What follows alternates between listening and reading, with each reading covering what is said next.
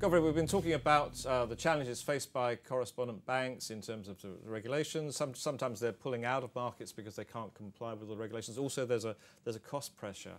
I mean, how can SWIFT help banks to deal with these pressures?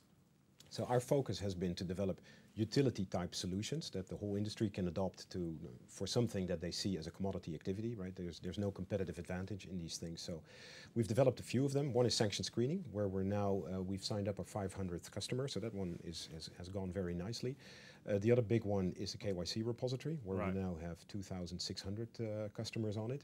And I think they all share two things. One is it helps banks to be more granular about these things, preventing exclusion, if you will, preventing whole segments to be excluded. You can actually look at individual transactions and individual banks rather than saying, I don't want to do business with this geography. With this country or this person, yeah. And I think the other important one is one of the trends you see with regulation is the investments have now become so big that only the largest banks can make them.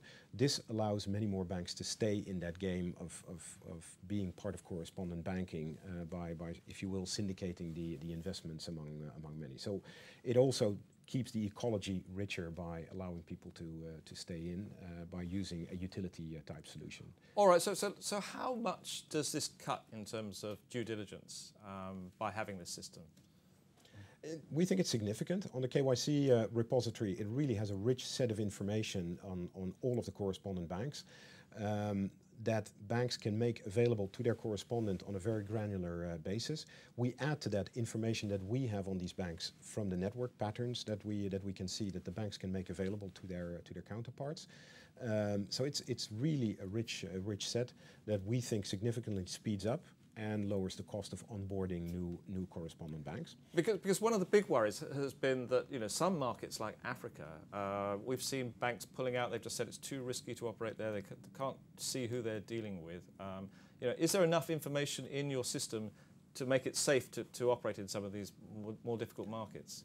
We think so, and what we're also seeing is we see countries that have made a real effort as a country to increase transparency and say to their customers, to the banks, in that we want all of you to adopt some form of sanction screening, be it from SWIFT or from somebody else, and that makes a difference as well. They really are upping the game by stepping forward as a country, providing these tools to all the banks as a way to sort of increase their rankings in the FATF country rankings and make sure they stay part of the community rather than be excluded. So it comes from both angles.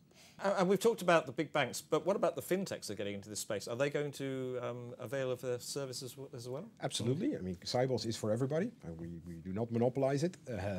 So we'll have a number of what's called RegTech, regulation technology players here at Sibos to offer their wares to customer. And clearly this is a competitive field. And there are many more offers, all of which will be visible here for our banks.